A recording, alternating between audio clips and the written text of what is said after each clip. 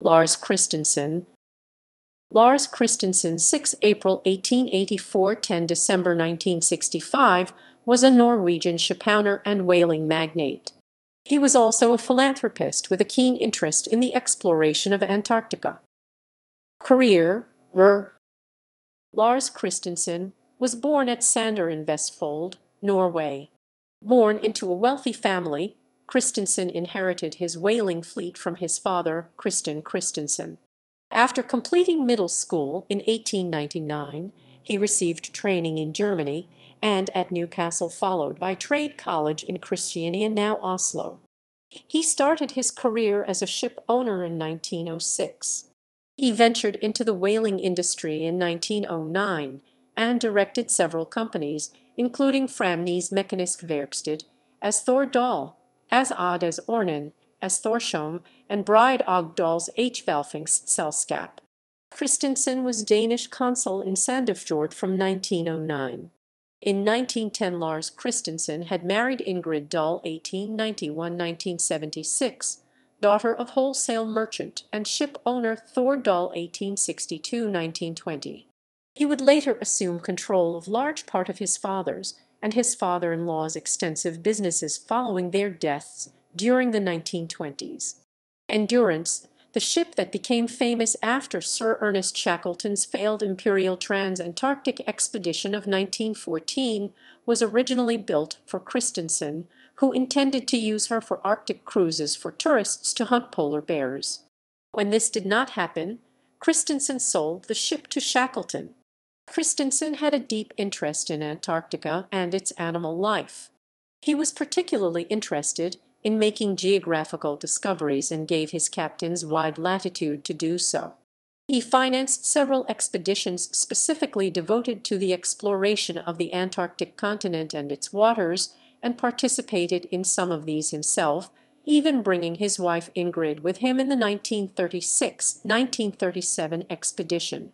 He was among the first to use aerial surveying with seaplanes to map the coast of East Antarctica, which he completed from the Weddell Sea to the Shackleton ice shelf, concentrating on Buvatoya and the region from Enderby Land to Coates Land. From the seaplane brought on the 1936–1937 expedition, members took 2,200 oblique aerial photographs, covering 6,250 square miles, 16,200 km2. Mrs. Christensen became the first woman to fly over the continent. On 1 December 1927, as the leader of one of his financed expeditions, Christensen landed on and claimed the Bouvet island Buvatoya for Norway. It had previously been claimed by Great Britain, but the British soon abandoned their claim and recognized the island as Norwegian. On the expeditions he financed between 1927 and 1937, Christensen's men discovered and surveyed substantial new land on the Dronning Maud Land and Mac Robertson Land coasts. Places in Antarctica named after Christensen include the Lars Christensen Peak, the Lars Christensen Coast, as well as Lars Christensen Land, also known as Mac Robertson Land, where the now closed Russian Soyuz station operated. In addition, Ingrid Christensen Coast was named after Christensen's wife, one of the first women to visit Antarctica. During World War II, Christensen was Counselor of Finance at the Royal Norwegian Embassy in Washington, D.C., and a member of the Nortraship Council. After the war, the Thordal Group, under the leadership of Christensen, regained its position as one of the leaders in the industry. The business also gained an increasing number of other shipping companies, both tankers and liner shipping. Philanthropy. Together with Otto Sverdrup and Oscar Wisting, Christensen initiated an expedition to recover another famous ship, the Fram. In 1935, the Fram was installed in the museum where it now stands, the Fram Museum in Oslo. Sandefjord Whaling Museum Hvalfingsmuseet I Sandefjord was donated to Sandefjord in 1917. This was one of the first dedicated museum buildings in Norway. In his travels, Christensen collected a considerable volume of literature, including much on the subject of whaling. His interests included research as well as merely supporting the industry.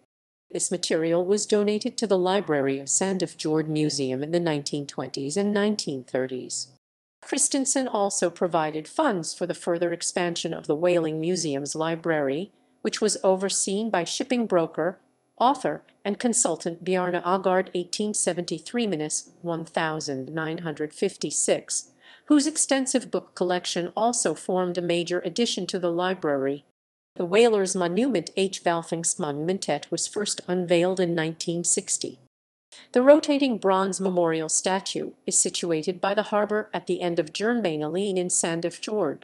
The monument was created by Norwegian sculptor Knut Steen.